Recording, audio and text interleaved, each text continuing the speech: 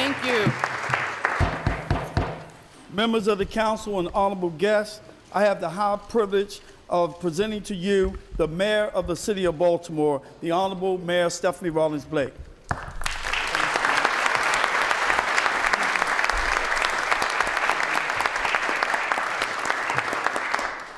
Mr. President, members of the City Council, Madam Comptroller, friends, family, and colleagues in government, citizens of Baltimore, thank you for another opportunity to report to you on the state of the city. Today, we commit to building upon our successes and finding solutions to the challenges that we face. I would like to thank the City Council for your partnership and for your dedication to building a better Baltimore. A Baltimore where every community can thrive free of violence, where every citizen has faith in government, where every person has access to a job, and where businesses can grow, where every neighborhood is vibrant, clean, without blight, and where every child receives a quality education. I believe that building a better Baltimore based off of these principles is within reach, and we're making progress every day.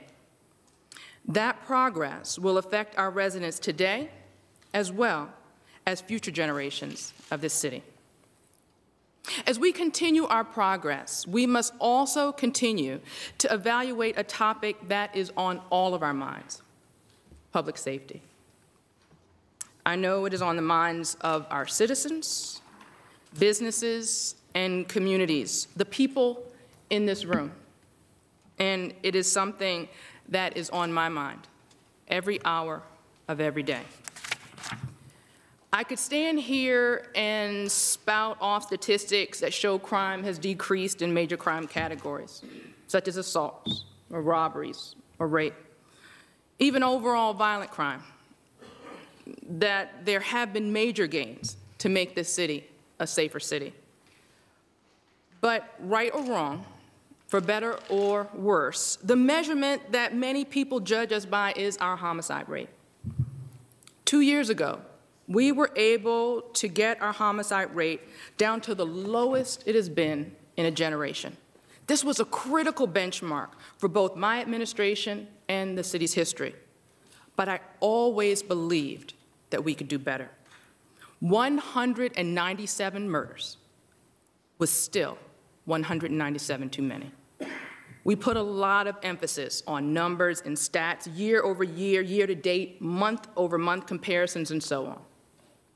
It's sometimes the best tool we have to measure progress. However, these victims are more than just statistics to me. They are not some abstract figure. They are a loved one's son, daughter, mother, father, friend, and neighbor. I can't tell you how devastating this is. No matter how or why they were killed, every life is precious, and every death is a tragedy. Each life that is lost represents a future tragically cut short, a community that is shaken, a family that is shattered by the loss. To the families, please know that I share in your pain, in your loss, and in your grief. As mayor, I am not immune to this violence, nor is the City Council President or many of you in this room. Last year, my cousin Jojo was tragically murdered. In 2002, my brother was a victim of a vicious attack, and I will never forget seeing my brother after being attacked just right outside of my door, bleeding from stab wounds. I thought I was about to watch him die right in front of me. I don't want anyone to go through the pain that my family and many other families have experienced. There is no uncaring here. There's no complacency. There is no lack of urgency. We need to do better. Our citizens deserve better, and I will take all necessary actions to fight crime in this city. I want to thank the men and the women of the police department for all that they do every day. This is not an easy job. Thank you for your commitment to our city and to the citizens of Baltimore.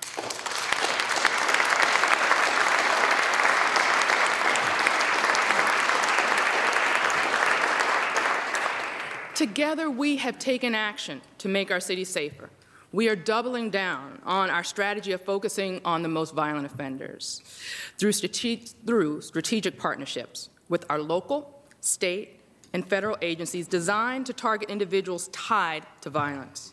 This partnership is focused on high-value targets using quick-acting, high-level investigations designed to remove the most dangerous offenders from our streets. During the months of September and October, we targeted, investigated, and arrested more than 100 violent repeat offenders and others tied to criminal activity. Moreover, at the beginning of this year, we intensified our efforts by assigning officers to monitor each violent repeat offender. In coordination with our state's attorney, we ensured that each offender is held during bail review and prosecuted accordingly.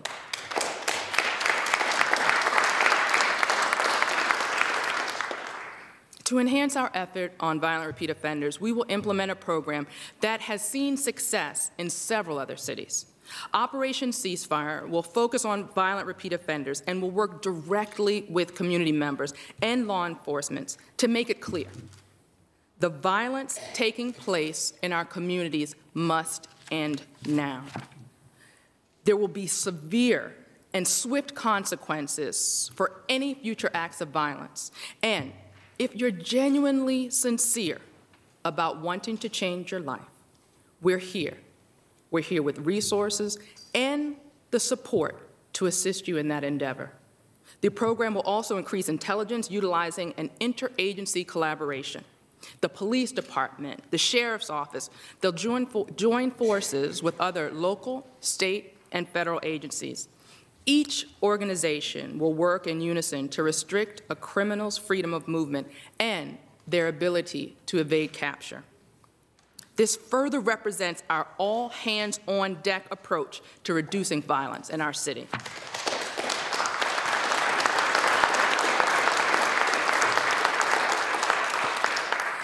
As we keep our focus on the most violent offenders, we're also adjusting some of our tactics with proactive policing rather than reactive policing. We will aggressively deploy officers and other resources into geographic zones that are experiencing increased violence. At the beginning of this year, we increased the number of enforcement zones from 4 to 17 throughout the city. These zones are patrolled by every officer, not just specialized units. Data tells us where the criminals are, and we're conducting search warrants and drug buys and undercover stings to apprehend these individuals before they get a chance to commit violent crime.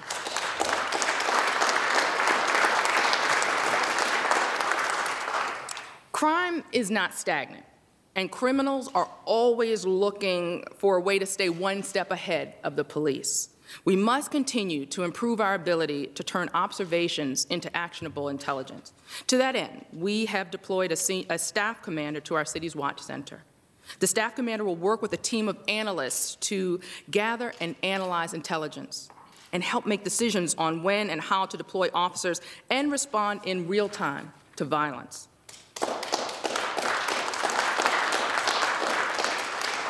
The Baltimore City Police Strategic Plan has laid out a series of recommendations to improve the department and increase public safety, and they are hard at work implementing these recommendations. On top of responding to our current needs, we're also working to modernize our police force. Our department needs technology upgrades. For instance, right now, our officers are spending a good portion of their time completing archaic and time-consuming police reports instead of being visible in the communities that they serve. That's why we've begun to make technological advancements to remotely take and process reports directly from the streets so police officers can spend more time on their beat. We're also negotiating a new contract with the goal of making our police force more nimble and more responsive. while reducing overtime and paying more competitively.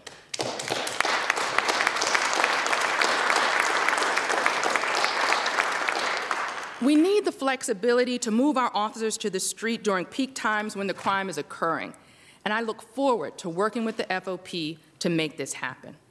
I know that this goal is within reach. We just successfully negotiated a groundbreaking new contract with our firefighters, and this is an example of how labor and management can work together to move the department and our city forward.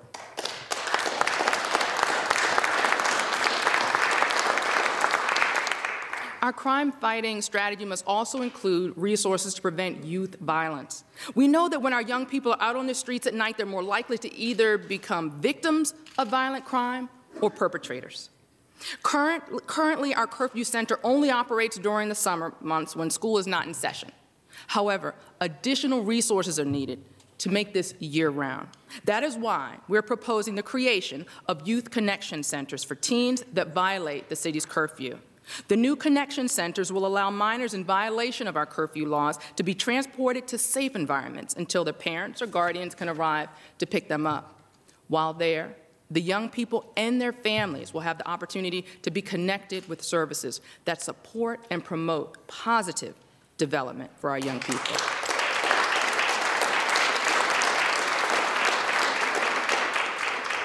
There's more to come.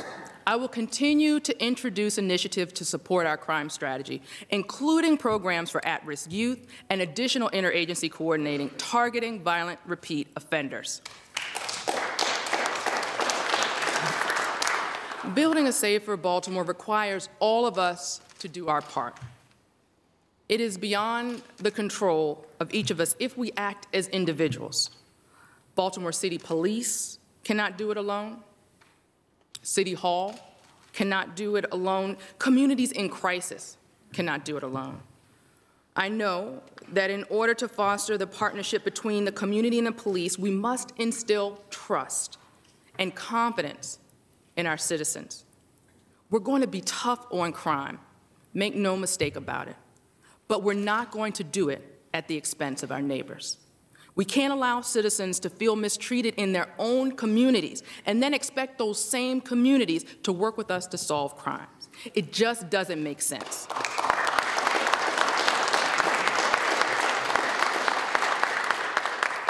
Our increased outreach is working.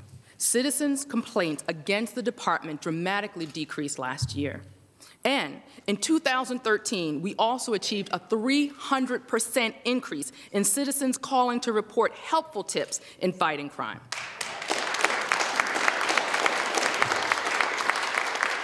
In order to aid in those efforts, we will be providing additional funds to Metro Crime Stoppers for increased rewards to encourage more citizens to call and to get guns off of our streets. Ultimately, our success on the crime fight hinges on our ability to work together to promote the value of every human life in every community. And there are many ways that you can get involved. There are many ways that you can make a difference. For instance, you can join your police community relations council. Every district has a CRC and they meet monthly. Or you could participate in a COP walk. And it's so important that if you see something or if you know something, that you say something.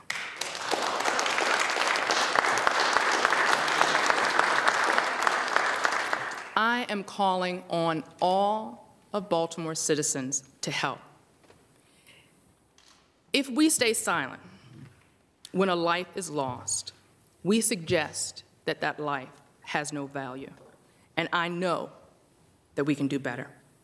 Bottom line, the loss of life, the violence, the crime, it's unacceptable. I want to assure the citizens of Baltimore that I will do whatever we need to do and make whatever adjustments we need to make along the way to build a safer Baltimore.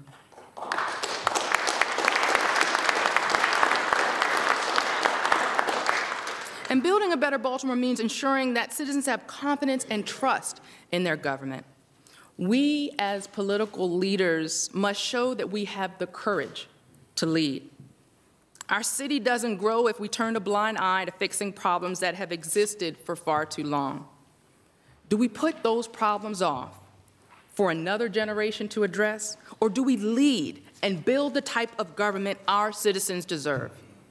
When I first became mayor, we faced a historic budget deficit of $121 million. We had to make some difficult choices to balance the budget. On top of that, the city confronted an additional $165 million problem if left unaddressed. Reforming the fire and police pension system was very challenging, but the result was necessary. Also necessary is the work that we do to improve the fiscal health of our city. When facing a $750 million structural deficit, we crafted the city's first 10-year financial plan. Through action taken to date, the city will close $400 million of that deficit.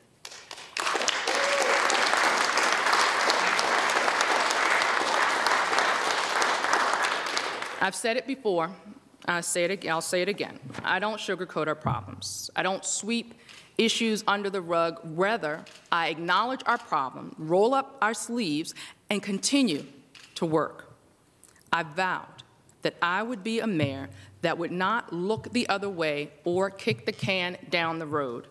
I promised that this administration would give the taxpayers a government in which they could have confidence. That's why in 2011, I created the Billing Integrity Unit, which was tasked with finding and correcting tax errors that had existed for decades. Through internal audits, we have identified and corrected well-documented tax credit errors. We've also proposed a program to help make whole some of the citizens who experienced hardship due to these systematic errors.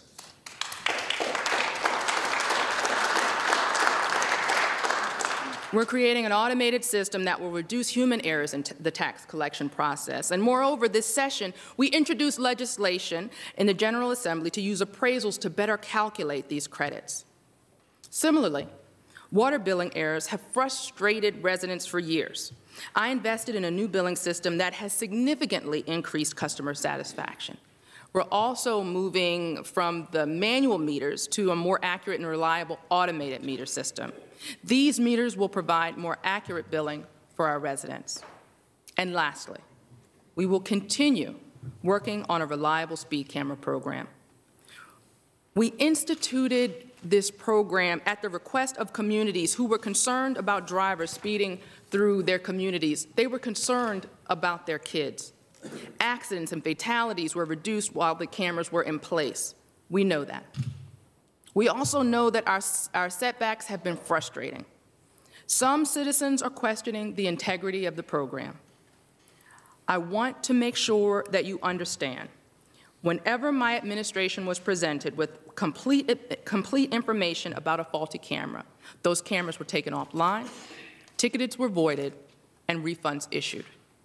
We will continue to work with new technologies to provide a program with integrity that our citizens can have full confidence in. These problems weren't created overnight, and I know that citizens understand that government is not perfect. From time to time, mistakes will be made. We will continue to confront our problems head-on and take action to ensure citizens have an effective and efficient government. In Baltimore, we have so many things to be proud of.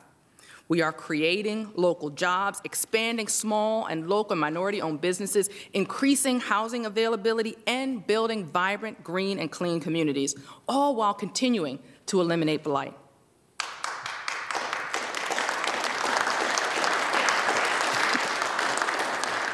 Baltimore City is open for business, and Baltimore City has jobs.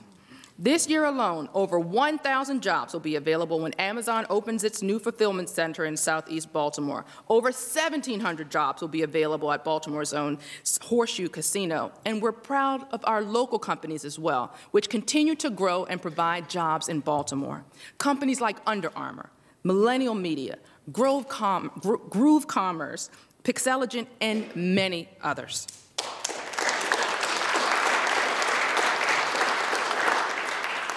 And let's not forget about our direct construction jobs and the indirect jobs that come through our major projects. Over 4,200 jobs will be created as a result of the Red Line. An estimated 15,000 construction, permanent, and indirect jobs will come as a result of the new Harbor Point development. And many, many more jobs will come as a result of our 21st Century School Construction Program. These are billion-dollar projects. That's billion with a B.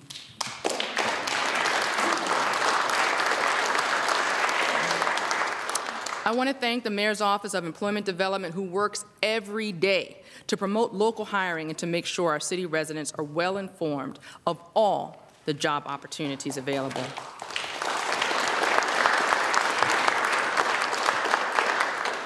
We know that Baltimore City is growing. Baltimore has added over 1,100 net new residents since 2011. We've added over 4,200 units of new housing since 2010. Additionally, more than 2,700 units are currently under construction, and more than 1,000 units are in the planning phase. The city is working to address increased housing demand for new residents who are increasingly seeking to rent instead of buy. And that's why last year I created the Apartment Tax Credit Program to promote the construction of new apartments and the transformation of older, underutilized office buildings into new, vibrant apartments in downtown and in 7 targeted neighborhoods throughout the city. The existing program is expected to generate $40 million in city revenue over the next 20 years.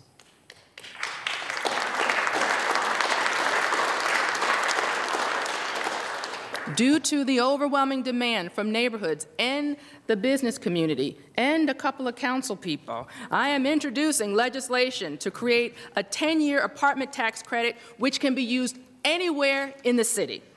The program's expansion creates incentives for projects in areas that are currently ineligible.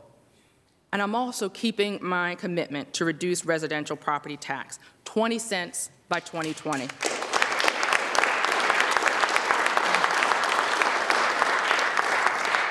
To date, we have reduced the effective property rate by 11 cents for all owner-occupied homes, which means the average homeowner saw a $220 savings in their property tax bill.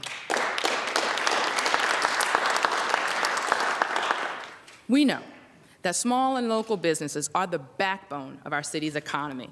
Successful, small, local, and minority-owned businesses transform neighborhoods, expand opportunities, create jobs, and grow our city. I'm proud of the leadership and the transformational work of the Mayor's Office of Women and Minority-Owned Business Development. In order to address disparities and to develop an inclusive economic strategy, I assembled a group of leaders and experts on this subject. And in April, the Mayor's Advisory Council on Minority and Women-Owned Business Enterprise released its report, A New Day, A Better Way. This landmark report is a roadmap which, once implemented, will help transform the city's 35-year-old MBE-WBE program to accelerate growth and to build capacity for the region's minority and women-owned businesses.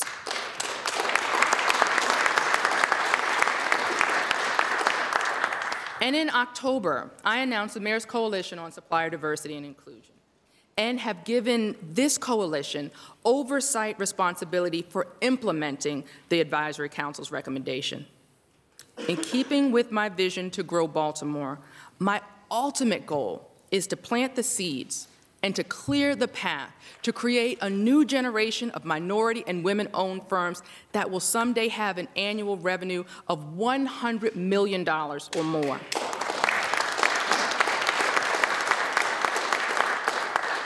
And I know that too often our small businesses find it difficult to access capital with the flexibility of credit terms that they require. That's why last year I launched Be More Micro. This microloan program offered through the Baltimore Development Corporation offers loans up to $30,000. And this program is working. Over $150,000 has already been committed to 9 small business owners throughout our city. And I'm proud to announce today the continuation of this program for a second year with matching funds from our partners at the Maryland Department of Business and Economic Development.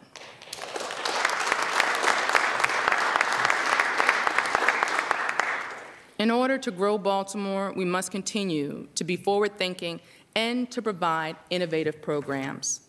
Therefore, I've charged the Baltimore Development Corporation with conducting an assessment of the services provided by the Small Business Resource Center. We want to ensure that the resources we are providing meet the changing needs of small business owners.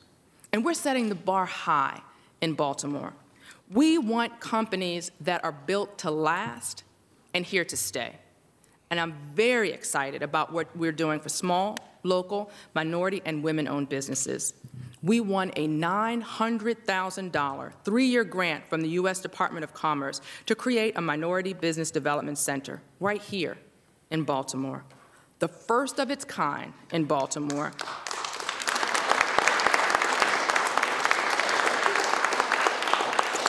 The first of its kind in Baltimore. We were the only municipality in the country to ever receive this grant.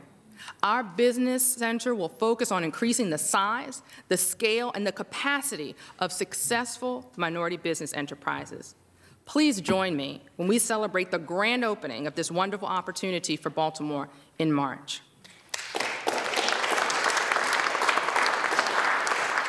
I am confident that with the work of the Advisory Council, the establishment of the new Business Center in Baltimore, and the enhancement of the Small Business Resource Center, we will build a Baltimore that is a mecca for entrepreneurs.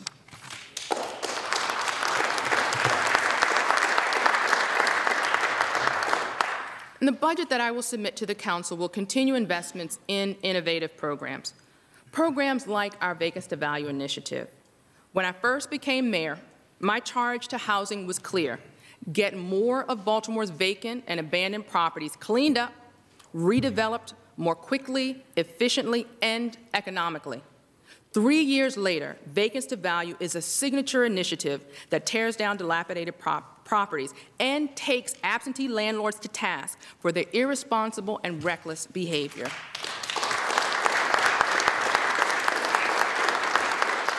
To date, our efforts have spurred more than $85 million in private investment in struggling communities throughout our city. We've issued more than 1,500 fines to vacant building owners who simply aren't doing enough to fix or sell their boarded properties.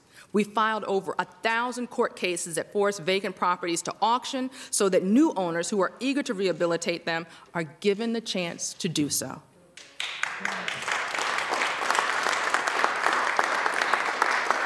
We've demolished 800 vacants throughout the city. We promoted the rehabilitation of more than 1,100 previously vacant buildings, with nearly 500 more under construction. And more than 1,000 vacant buildings are in the hands of responsible people who are redeveloping them. In November, we announced our new Baltimore Home Ownership Incentive Program. I like to call it BHIP. Over the past 3 years, this renewed and expanded initiative provided nearly 1,500 home buyers with financial assistance totaling almost $12 million. Of these home buyers, 30% are new to Baltimore City.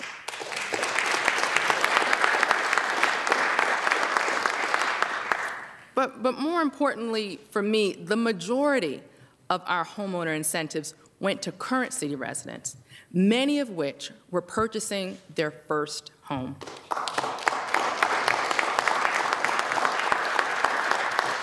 Vacants to Value is taking action to make our communities better, and we will continue to demolish vacant and unsafe structures and hold absentee landlords accountable across our city. And we'll also continue to ensure that neighborhoods are cleaner.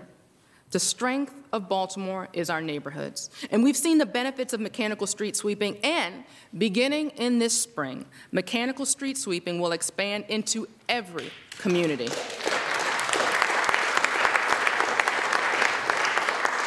Also, this spring, I will launch the Green Pattern Book developed by the Office of Sustainability as a part of the Growing Green Initiative.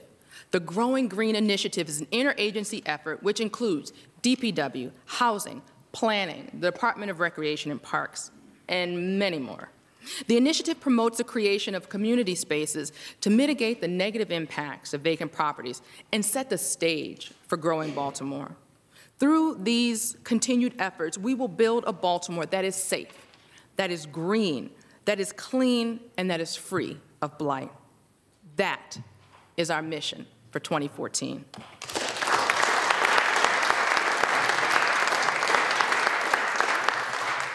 I know building better schools and providing quality education for our young people is key to attracting families and to keeping families here in Baltimore City.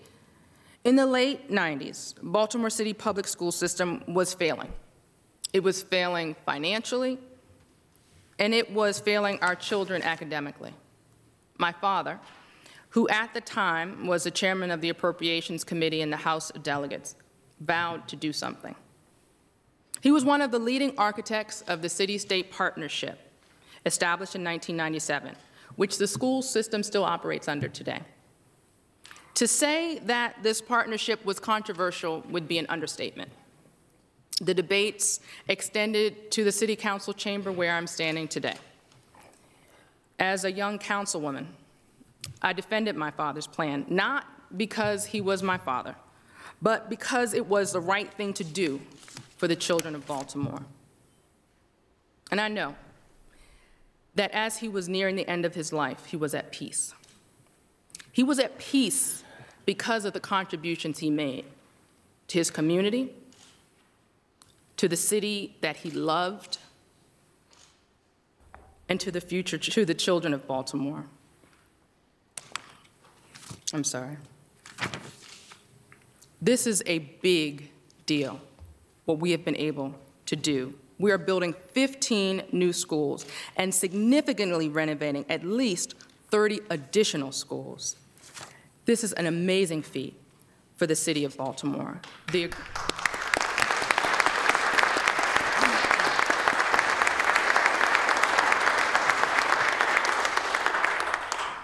So as the daughter of Pete Rawlings, I knew I had to do something. When I became mayor, I put together a work group that developed creative solutions that required very difficult choices. With the help of the council, we levied a controversial 5-cent tax on beverages that the industry fought bitterly. Using those resources and others, we pieced together more than $20 million in new funding. Working with our state partners, we challenged the school system to follow suit. The school system said it was, both of our problems, and we had to do something. We know that for far too long, poor buildings, broken heating systems, unusable bathrooms, and water fountains had become the norm. Our children deserved much better.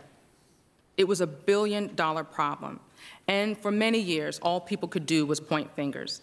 The city said it was a state problem. The state said it was a city problem. We knew that it was important to change. One of the things that struck me when my father passed was what Congressman Cummings said about him. He said, "A politician worries about the next election. A true statesman worries about the next generation and children yet unborn." And that was Pete Rawlings. As a child who grew up in Poe homes, my father was dedicated to making sure all citizens were provided with better opportunities. I'm sure that with this new school construction, we will be able to build a better school system for generations to come.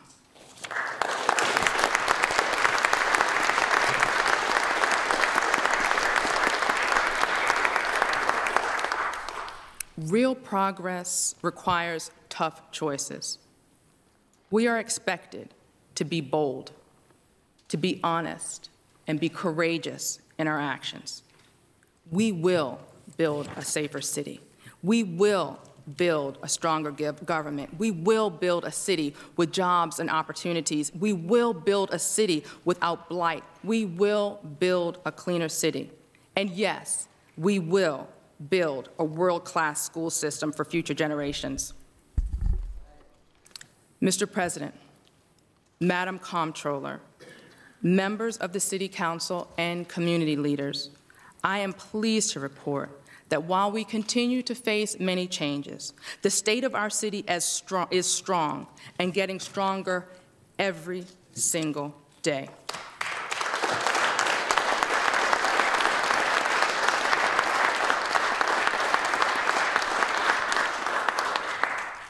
To the citizens of Baltimore, I am extremely honored to serve as your mayor. I ask you to join me in this coming year as we work together to build a better Baltimore. Thank you. God bless this city.